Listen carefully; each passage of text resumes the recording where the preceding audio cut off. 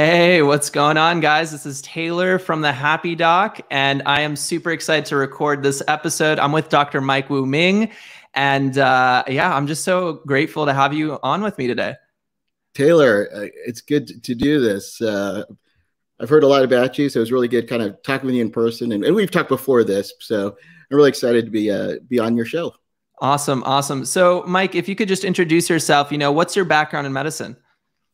My background in medicine, well, I'm family practice trained. I come from a long family of doctors.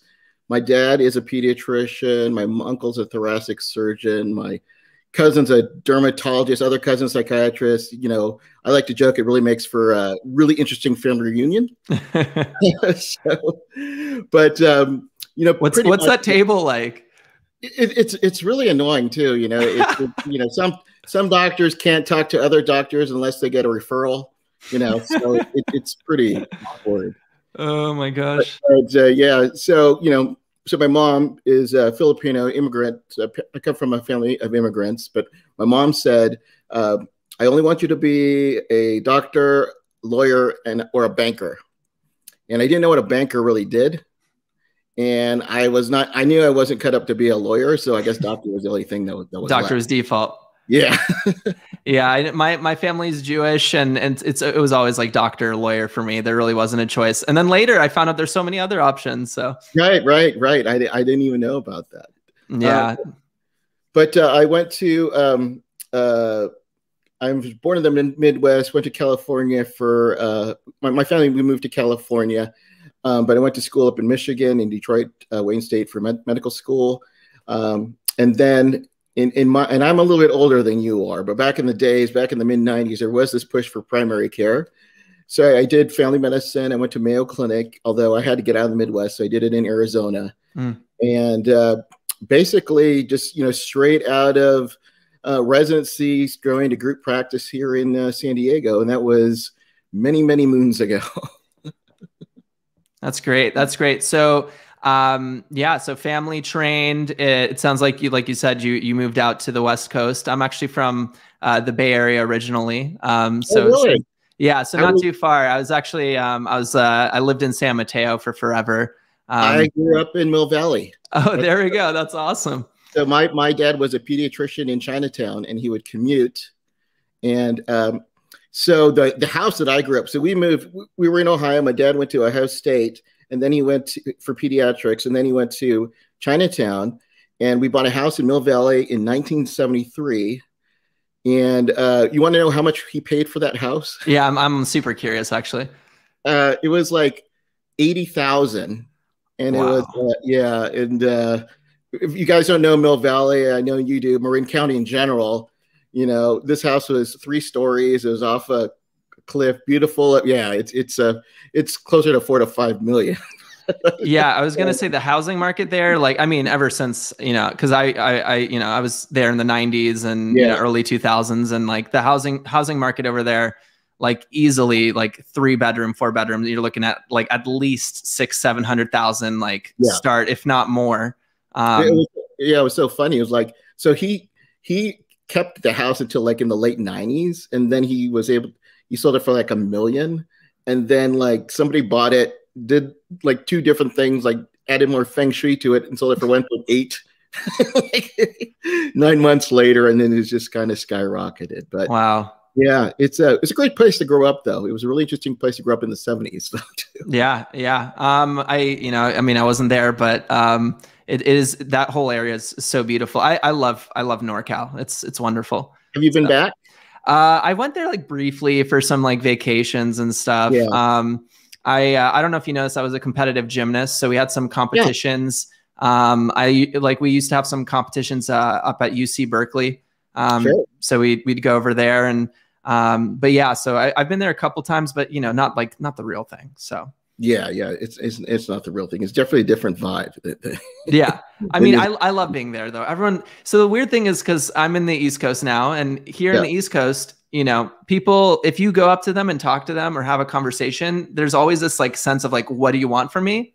Yeah. Whereas, as in the West Coast or like NorCal, like when I was over there, people just naturally have conversation, and it's usually quite genuine, and there's not that sense of like there's nothing more except just like talking, you know. Yeah. And although when I did go to Philly, I definitely didn't know anything about the right cheesesteak apparently. And apparently that's like a big deal. Yeah, there's definitely some spots to go to in Philly for sure. And if you get the wrong one, people will talk about it. Yeah, I don't get the cheese whiz, but again, I'm a left coaster. So yeah. You know, to be honest, I mean, I think this is kind of taboo. I'm like not the biggest fan of cheesesteaks. So I mean, I've had a few here, but yeah, I you know, that's something I still. I'm not a big cheese whiz fan either. So. Somebody's might be coming at your door. I know, right? Yeah, there's gonna be people here with like pickets and stuff. So let's go forward. So you know you went into the practice of medicine, right? And obviously we all have different journeys, and I know that you've developed your career into thinking more about entrepreneurship and finance, right. And I know you also have a space of thinking about stocks and all of those other things.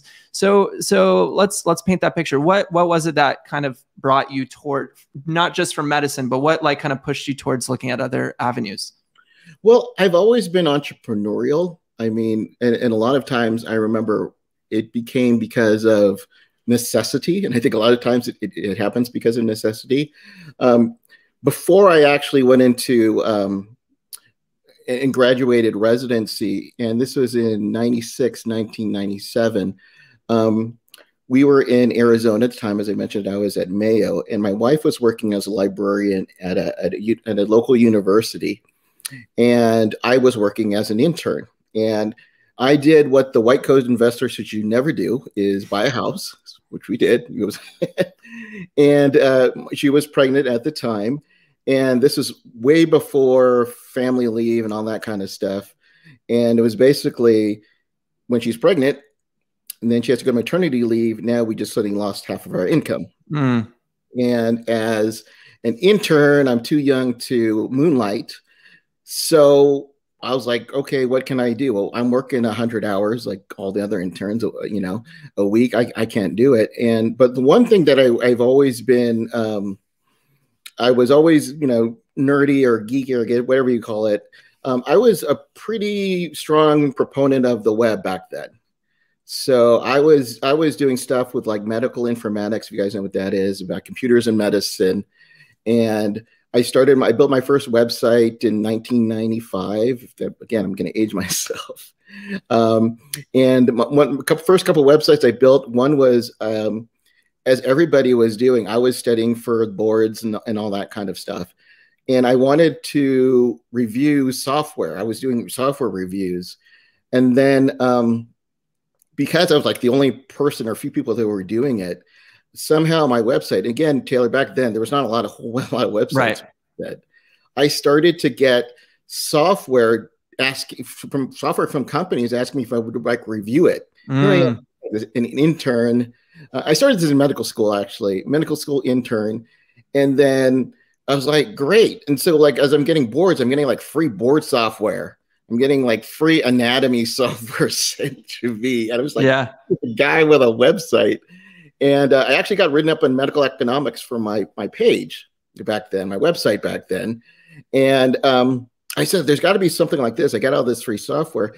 And at Mayo Clinic, I was actually in charge of working on our residency website.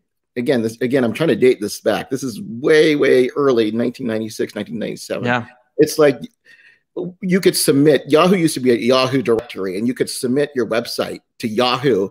And then like Yahoo, I don't know who it was, maybe one of the founders says, hey, thanks, Michael, we'll review it. Right. And then I'm getting all of these traffic. So I created a residency website for my residency. And then I started to get questions about like, hey, how do you get into medical residency? How can I get into medical school? And back then, you know, they called them guest books. So people could like put in their questions, or like, there was no blogs back then, but you could ask questions and leave them. And then here I am, is like, I'm working 100 hours a week. I go, okay, this is great. I'm building this website and I'm trying to answer these questions, just trying to be nice, but I don't have the time. Right. So I said, you know what? I'm going to create this document, and it's going to be called like frequently asked questions about how to get into residency. And it's just like stuff that I had learned. Mm-hmm. Oh, I also, later on, I was part of the residency committee. So I had some background in like choosing medical students, to get in. And I just did it just because I didn't have the time. And I was like, I'll put this out there. And I remember, I'm so dating myself here. No, it's fine. I went to Kinko's and I printed up this document because there was no PDFs back then. Yeah. And I said, if you want it, I will send me a check for $15 and I'll send it to you. And I didn't think anything of it. Here's the crazy thing, Taylor. Yeah. I started checks in the mail. $15. And there's a few things I learned. One is never put your home address on the internet. That's usually a bad thing to do. Got it. And the second thing is like, don't put your phone number. I go, I can't really talk to these people. And I said you could fax, but I was like, do I put on the fax machine? I don't know. It was very antiquated. But there was no PayPal. There was no Stripe. Yeah, of course. Nothing to take payments back then. Were people calling you? They were trying to. They were trying to call me. But here's the thing: is I kind of latched onto something here.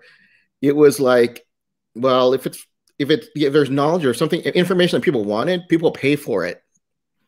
And so what happened was, and then I was talking to my wife, I said, hey, we're getting all these checks in the mail. There's like $15 here and there, but it started to add up. And then she says, we can turn this into a business. Now she's at home on maternity leave. She says, I can like edit, like we get questions because we had a lot, not only regular pre-med students, we would have like international students. Mm-hmm. They're trying to get in. They may be a doctor, in their country, but they're trying to get into the United States. And, they're well qualified, but their personal statements, English is of course, It's not their language. We can correct them. And I knew that there were services sort of like that in my medical school that offer that. We can do the same thing. So then we started to create services. So we would review your personal statement or your resume and just kind of be their guide. And I can't tell you that I got rich out of it. But what it did is it really helped us out economically. It helped pay for a truck. We bought a truck with it. It helped pay part of our mortgage with it. And again, it happened because there was no alternative for me to bring in income. Yeah. So that was really kind of the first idea about like developing businesses. And just if you have something of value that people want, people will pay for it.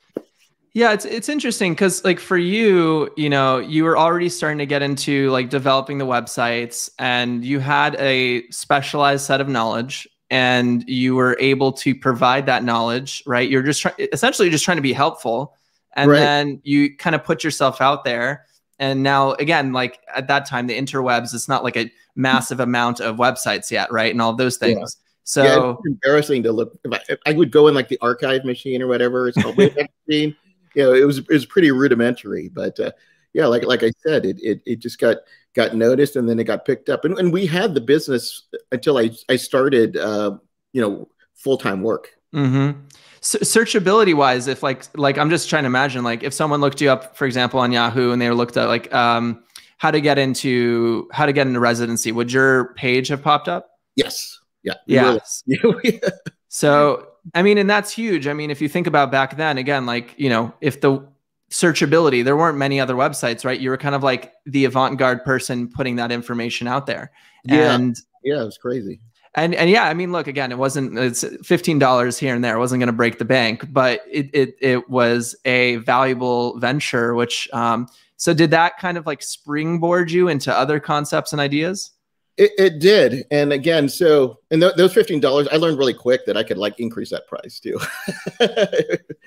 What happened was, and then when I left residency, so I graduated residency in 99 and then 2000. And if you know anything about that time, I live here in San Diego where I've lived, for the last 20 plus years.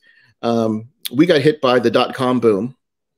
And I'm sure in history, I don't know how old you were in 1999, but people were paying crazy money, venture capital money on just like anything internet related. Mm-hmm. So dog food, yeah, pets.com. Let's give millions of dollars. So I started to, because of my website background, and always wanted to do something outside of medicine, just to like it was really my outlet to, to do something. And I started a medical advice site. It was a doctor. It was called Ask the Doctors type site that I developed. And what happened was it did, and it did get picked up. It was profitable. I had hired a bunch of doctors to offer this service, Mm-hmm. and it actually I ended up getting picked up by a big health company back then. I flew to New York City at the Javits Center, and they basically bought my website. And unfortunately, a lot of other .com booms, some boomed and some fizzled out, and ours kind of fizzled out. So, but it was a great lesson. It was a great. I definitely saw the power of the web and where it could go, and then where it could take me.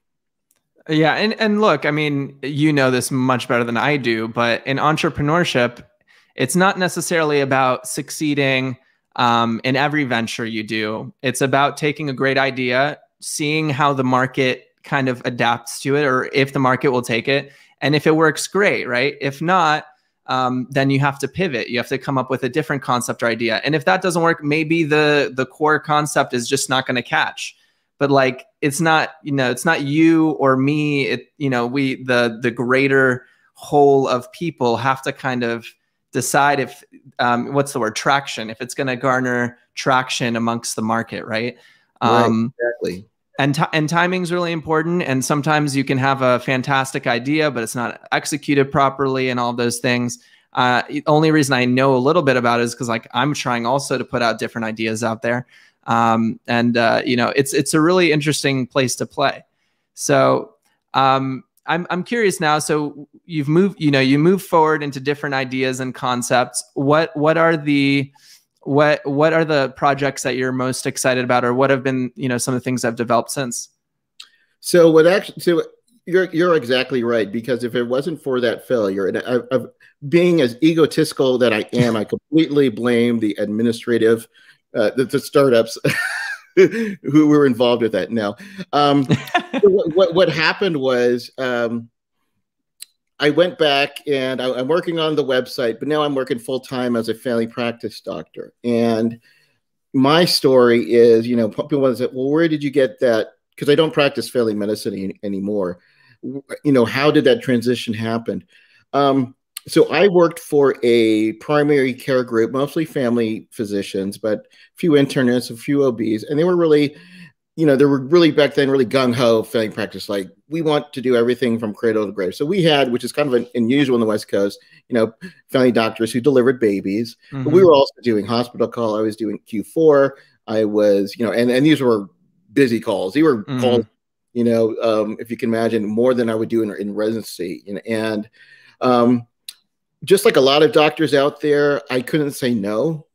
So I got a guaranteed salary. But what I learned is no matter how much more you work, you're guaranteed to make the same amount. Yeah. So they said, we want you to get more patients. And we had like an extended care or an urgent care. I want you to start working in the urgent care. And then, so in addition to my 50+ hours, and then I ended up becoming their urgent care director. We want you to see more geriatric patients. So I became a nursing home director for 3 nursing homes. And they go, didn't you do like Ahmed in residency moonlighting? Okay, you're our occupational medicine director now, and see of all of our workplace injuries. But I can't continue to say yes, and it just got too much. And the real big pivot is just I had a son who was autistic, and I tried to, I wanted to be. That was a shock to the system in our family. I have 2 kids, and I wanted to take some time off. I wanted to go part-time, and he really couldn't offer me part-time because I was doing all these different things, and so I quit. I mean, and it's not 2 weeks and you quit. It took me 6 months. Mm-hmm. And I was a shareholder at the time, so I had to pay money back. But what allowed me to do that was I had a startup company that really bloomed. I was doing consulting work, and I started to it was really blossoming into that. It eventually led to a software company and that's really what helped my transition out. And then I left in 2004, and I'd been out of medicine for about 9 or 10 years, or not 10, 2010, 2009 is when I actually decided to come back into medicine because we had sold the company back then. But it's been a big transition to do that. So yeah, it's kind of yeah. No, and it's interesting because like it's great timing to hear this story actually, because I'm currently in the job searching section of my life, and going into like this whole contract negotiation, all that stuff. And I think one of the things like you're really pointing out, which is super important, and I'm happy to have learned a little bit of it, is when you receive X dollars, right? And whatever your responsibilities are in your contract, for example, you have to be very clear with the employer and have the conversation of like, is there going to be extensions to what I can and can't do? Or is this the exact list of things I can do? And if we do add on things, am I going to be, paid more, or is this the expectation? Right. And, obviously, but there's a lot more conversation about this type of stuff now, but before, there was just kind of like this and this, but like the culture is like always about working more. It's always about helping more. It's always about helping more patients, which is great until, in your situation, you couldn't do it anymore. It was impossible. Right. Remember they said, and because I came straight out of residency too, right? So it's about being a team player. So you need to be a team player. And I think too is like, obviously it was me and another doctor who came in, and he actually quit after about a year. But we were the young guys, and these guys have been in practice, most of them, at least 10 years out. So maybe there was some naivete in our part of it. Too. But yeah, you really have to set those guidelines, or sometimes some people will take advantage of you. Let's face it.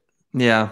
And I mean, you had to do something, right? You had to find a way to shift out, because it wasn't, I mean, family's so important, and you had to figure out how to do that. So you went down other ventures. When did like the Bootstrap MD concept come in? Right. So right about then. So I started working with just regular folks who wanted to start their own online business. In fact, some of the doctors that I used to work with ended up becoming some of my clients. And it was about just, how can I create something that I feel like something of importance? Can I sell that on the web? And this is, now it's commonplace to talk about creating your own online course, creating workshops, creating seminars, creating assets.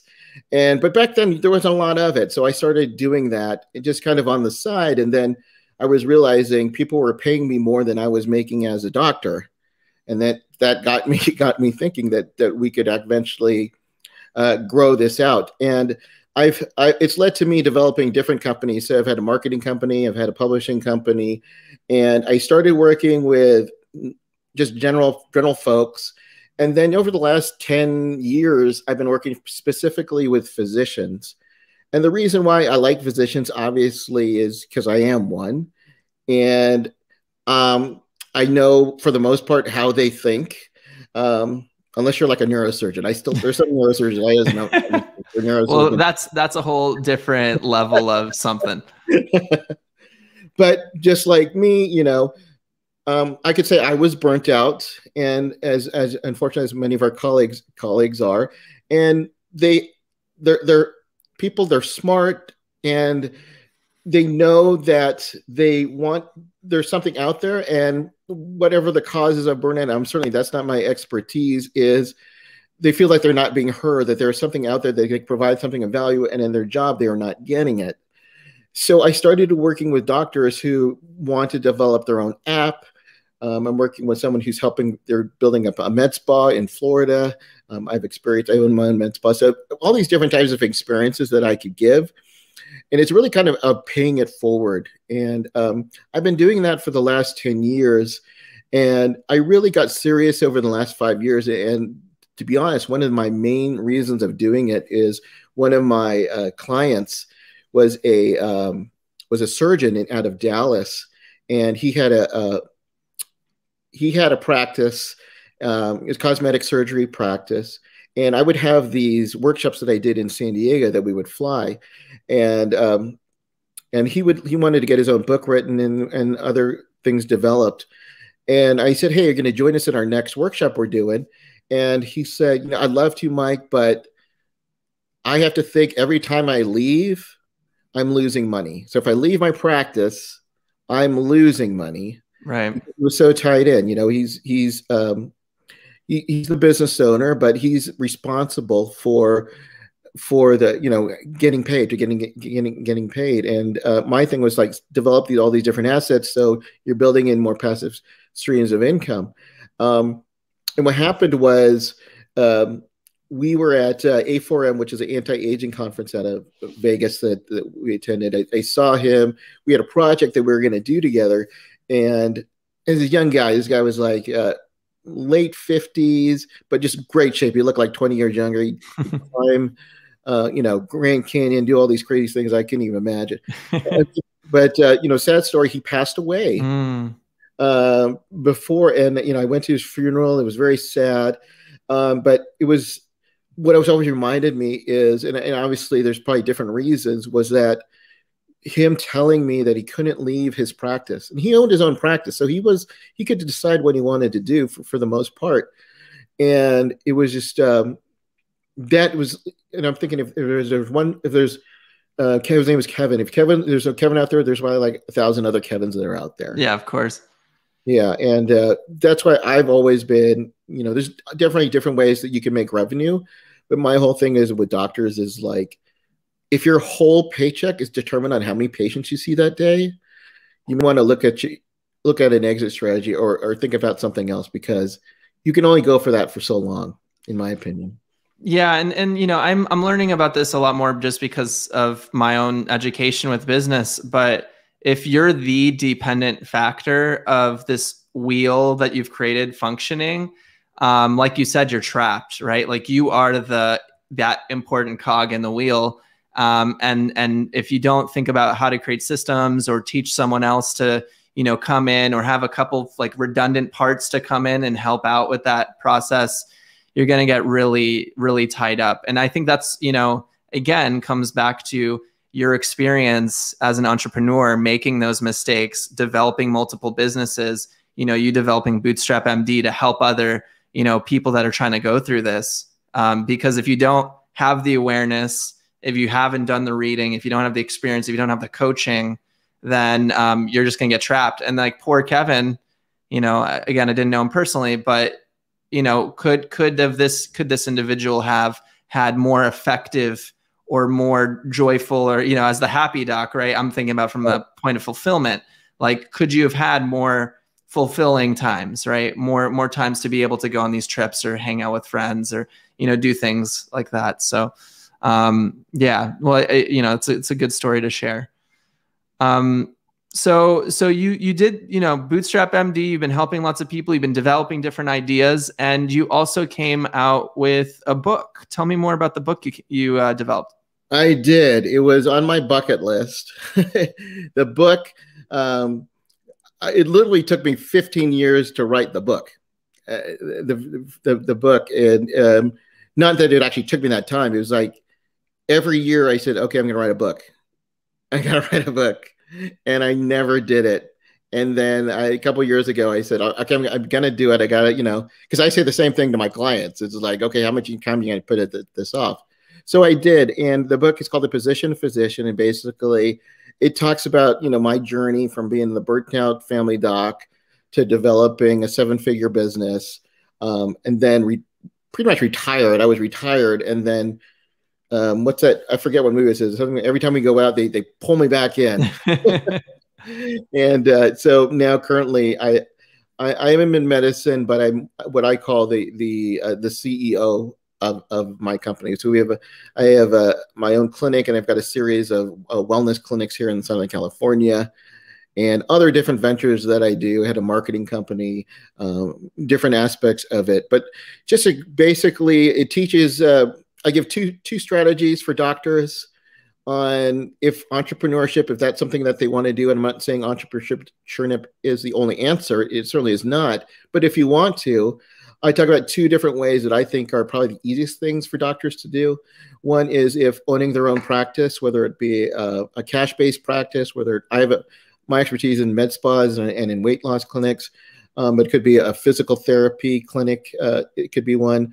And then the other one is just being a consultant or a coach, basically using your own knowledge and to help others. And why I love that one, I think it's the ultimate side gig, because you can do this if you're full-time, if you're part-time, if you're hired, if you're even in residency, you can do that. And it's just basically, do I have something of value?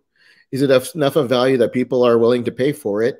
And then through the advent of Zoom and all these things, we don't have to physically go there. They're just asking for your knowledge. And I'm sure you talk about the more that you can help others, it comes back, 100-fold back to you. Absolutely. And I love it because, again, I think I teach med students, and I'm constantly around them in residency. And, I think it just, everyone's telling you that you're pigeonholed into a single way of doing things. But I really like, with your book and with your experience as well, as it's not like you can just do one thing. There's multiple facets, multiple options, multiple streams of assets or passive income streams. But if you aren't even aware of how you can use your talents to develop that, you won't take those steps, right? Like for me, for example, shameless plug, right? I do some podcast coaching on the side, right? But I wouldn't have developed that if I didn't go out of my way to say, I like talking to people. Maybe I should start recording, right? And like your book, like what I love about books, what I love about experience is this isn't you, like you said, it took you 15 years to write this book, right? What I love about the experience, this isn't just something you pulled out of anywhere, right? You've lived it. You've made the mistakes. You had the failures. You've found things that actually work in reality, right? And you're imparting that. And that's why I love, listening to books, reading books, because it just takes that like moment when you're ready and you read that sentence and it's like, and then you get the inspiration, or you're listening to this podcast. I'm curious actually, as I'm saying that out loud, did you ever have like a mentor, or were there moments where like someone inspired you to take that next step? Oh yeah. I hired a lot of mentors in my day. Obviously, ultimate mentor was my dad, and but I've had mentors, business mentors, and anything that I want to study. I mean, we talked about how I got involved in stocks. Well, I hired 2 stock mentors, and I wanted to trade options, so I hired those mentors. Because, and I think a lot of times too, as doctors, is like, I've talked to some docs that say, well, that costs too much money, or I'll try to figure it out on my own. Or my favorite is, well, I can just learn it on YouTube, and that'll be good. If you're a surgeon out there and you learned surgery through YouTube, please call your medical board and turn it over. But if somebody's already shortcut their way and they figured it out, why do I need to spend the time trying to figure it out myself? I'm not that smart enough to do that. So I had mentors in business, in self-improvement. I'm a big fan of personal development, just anything that I can do to, make myself better, and then, eventually help my clients to be better. So I'm sure you've got mentors that you have currently as well. Yeah, absolutely. I actually wanted to, mentorship is really great. I love it. And, obviously one of the benefits is not only the skills, but like there's also intangible benefits. Like sometimes you don't know what you don't know. And these people have already, that's the biggest thing, right? You don't know what you don't know. So then this person has already had those ranges of experiences, so they can impart that more efficiently, right?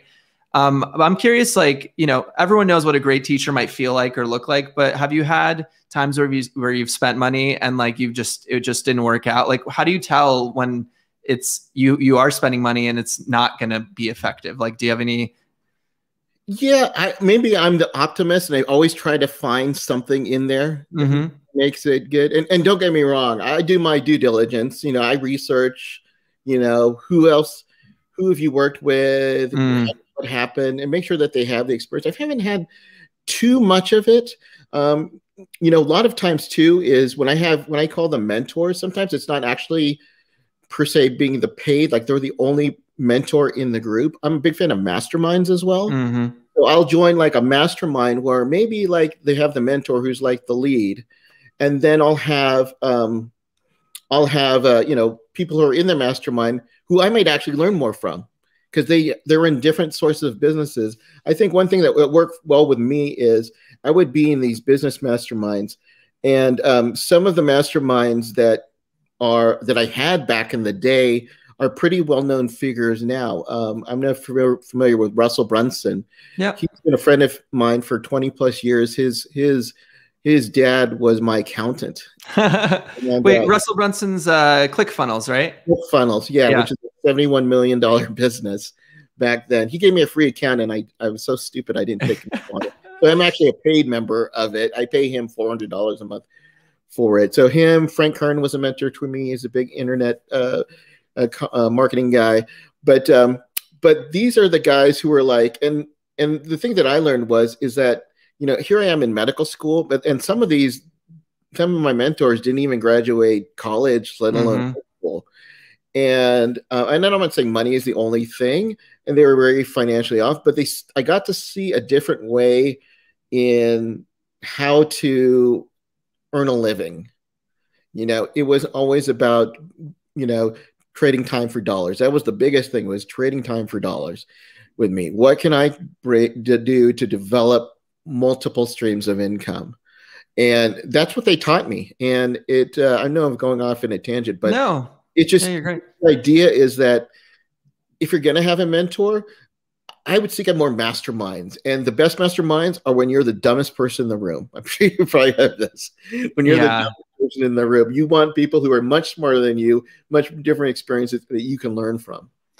Yeah, no, I love that. I think, like, just kind of to summarize your point and maybe add on a little bit, like, I think sometimes people are seeking out the one mentor who's going to provide the golden solution. But the thing with the mastermind groups is, like, maybe there's 5 or 6 people that have part of the solution, or as you're talking, like, you're brainstorming together and the idea comes, or, you also like above and below, like, what does that really mean, as opposed to like the collaborative sort of ideas and concepts. And sometimes someone who's not even as experienced as you might say something and you're like, that makes a lot of sense. Maybe I should try that.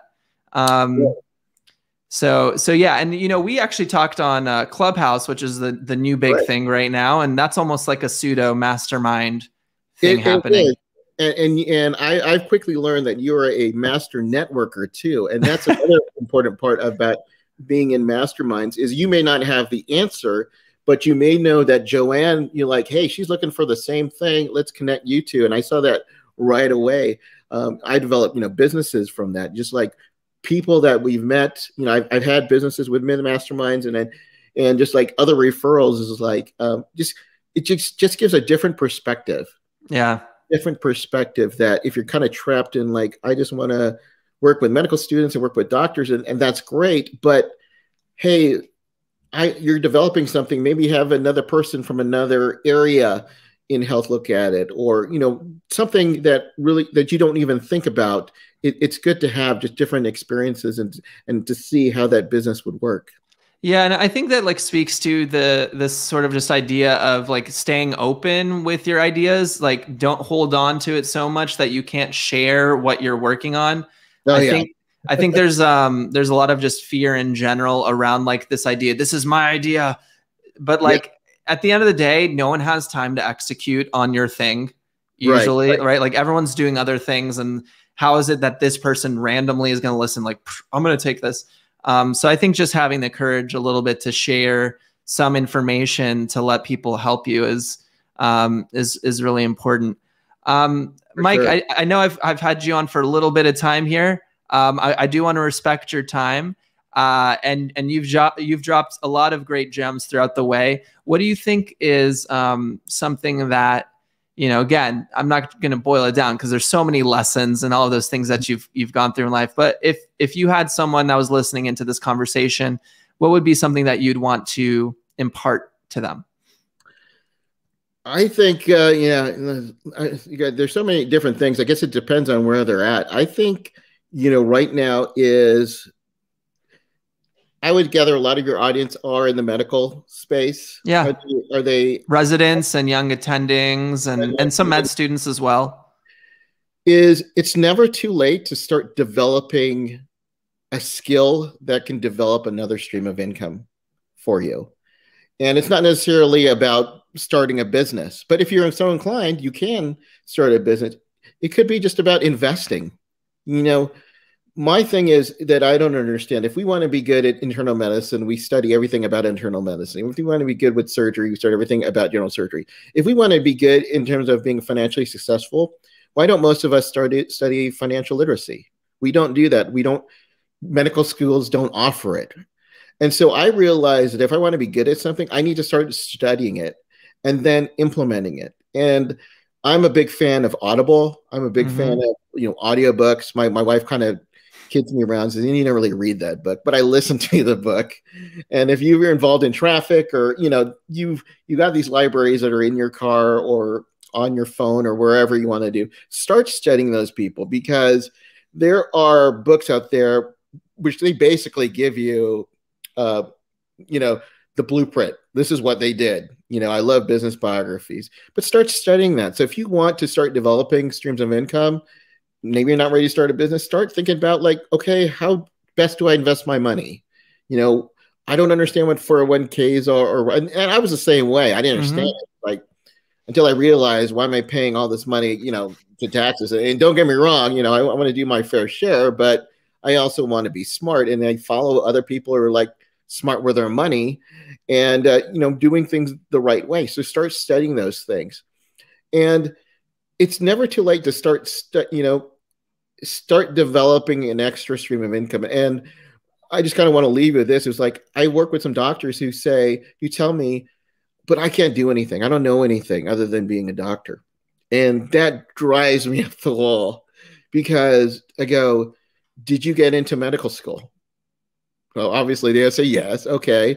Did you get into your residency? Yes, I did. Did you get into college? Okay. There are people who want to know how to get into medical school. Could you help them do that? Well, yeah, I guess I could. I don't have that, but that's what I'm talking about. No, well, that's a skill. That's something that you have, and how you got into medical school may be different than how I got into medical school, how they tailored, but you did it. Yeah. And so there's always something that is out there where you have specialized knowledge of it. You have that specialized experience. And other people think, oh, there's other tutors that are out there, but only you have that specific thing that it might just resonate with that person, whatever that is. And I've seen $1 million businesses built upon that concept about just using your knowledge to help others. And it's so easy these days. And, if it's creating a course, it's as simple as doing a call like what we're doing right now. That's a course. There are platforms like Udemy that you can put it on, and where you can actually start developing these things. And those are examples of courses that are out there, and everybody can do it. Yeah. And it's just going to be even more so with the advent of Zoom. Unfortunately, because of COVID, we're just used to distance learning. And that industry is going to get even bigger and bigger. And it's just you don't want to be oh man, I wish I could have done that. It's yeah. and I think to speak to this too, it's again, a great point. There's definitely ways you can expand to trying something new, putting yourself out there, developing a concept, seeing if it gets some traction, seeing if you can help one person, seeing if you can help a few people. Right.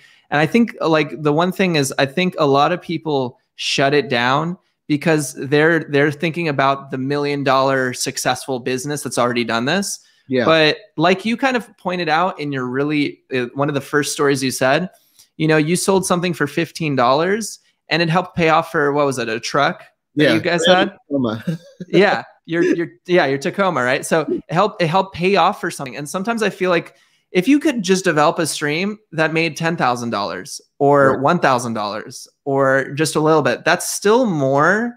And you went for it, and maybe you learned something, and that thing is going to develop into the other idea, right? That's way more than you sitting there saying, "Woe is me," and I can't try something. I have stuff that are online that pays me for the last 15 plus years. Wow. There's guys that are out there that still pay on that. But it's like, I think it's not only just about the money too. So I talk about my book, I think there are 3 types of income. I think there's active income, which is your job. There's your passive income. We've talked about like investing and thing. But I think also a lot of us need passion income. And passion income is like what gets you up in the day. So, you know, when I'm talking and working with doctors, you know, Bootstrap MD is not my full-time gig. You know, disclosure. It's what I enjoy though. You know, it gets me because when I have like, oh, I've got, you know, Jan, I'm seeing her tomorrow. We're helping her with her app. Okay, this is great. And you talk about these different ideas. That's what gets me passionate because I love working with my colleagues, not all the time. Some of them a little harder than ever, but that's part of it. You know, I just enjoy seeing something. You know, if we talk about like what gets me excited is seeing with someone who's like gets this idea, and then obviously becomes a raving success, but not even necessarily if it's like, you know, they're going to be, you know, retired from it, but they saw like the path, like, oh my gosh, this can actually happen. I can actually do something. I'm starting to get $100 a month. That's a big deal. You know, like you said, $100 might not seem a lot, but you know, that could be your cable bill or, you know, or, you know, a few hundred, 500, maybe your car bill, something like that. That's where you start to see it's like, you don't have to be worried about that. And that's what gets me excited. Yeah, I like to come up with the like analogy. It's like when you are passionate about something, when you really love it and you do it and you would do it for fun anyways, and then you make money off of that. It's like drinking water, right? Yeah. Like everyone has to drink water. Like, oh, when I drink this glass of water, you're telling me you're going to pay me $100? Yeah, like why not? I have to do that anyway, you know? So I think, yeah, for all of those reasons and more, I think absolutely like to find a way to create that path for you is just so powerful. Now, Mike, you're doing so many things. Is there anything you want to plug, any way that people can reach out to you? How can we support you? Yeah, best. So my main website is bootstrapmd.com, bootstrapmd.com. We have a podcast as well, a weekly podcast where we talk about business insights. I also try to highlight physician entrepreneurs, movers and shakers, really who are making a difference. And then on the website is my book, The Positioned Physician, and you can find it on the website. You can find that on Amazon or wherever you get your books. But yeah, I just want to thank you for having the opportunity to be on your show, and I was having a blast. I mean, yeah, it was a great conversation. I'd love to keep it going, and very fun. Dr. Mike Woo-Ming on the Happy Doc podcast. Thanks everyone for watching and listening, and I'll see you guys later.